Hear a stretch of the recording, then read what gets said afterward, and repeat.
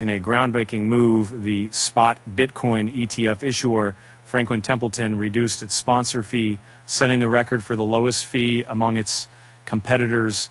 The filing, dated January 12, suggests that the firm has decided to lower its annual Bitcoin ETF fee from 0.29% to 0.19%.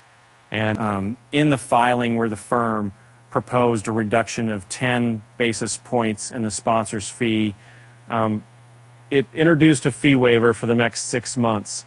It noted that from January 12th through August 2nd this year, 0 charges would be applicable on the ETF for the first $10 billion of the fund's assets.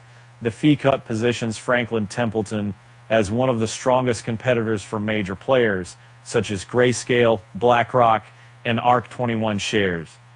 Earlier, Bitwise was the one that offered the cheapest fee of 20%, applicable after the initial 6-month waiver. Moreover, ARK21 shares and Fidelity also offer a lucrative post-waiver fee from a sort of 0.25%.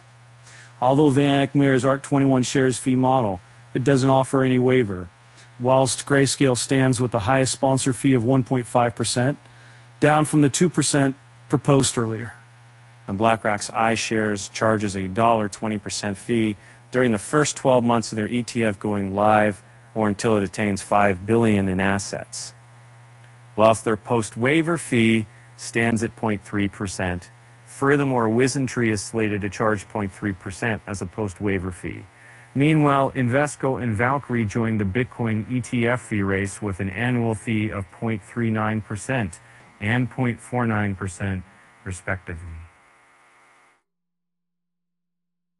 Hashtags is set a 0.19% sponsor fee, which could be detrimental for its ETF's performance, considering the lowest fee of 0.19%. Moreover, it has refused to offer any fee with waiver. It could be a potential challenge since it's not a significant player like Grayscale, which was able to maintain its position despite high charges. The first day of trading for spot Bitcoin ETFs on Wall Street saw remarkable activity, with Grayscale taking the lead. The ETFs recorded over $4 billion in trading volumes during the grand debut. A total of 11 spot Bitcoin ETFs, including offerings from major investment players like BlackRock Inc. and ARK Invest, went live on Thursday, January 11. The Bitcoin ETFs registered a massive trade volume of $4.6 billion.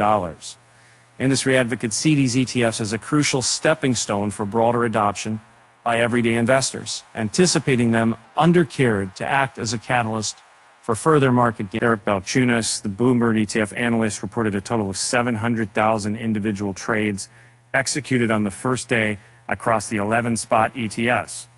Balchunas noted that the increased grassroots of action exceeded his expectations and is viewed positively.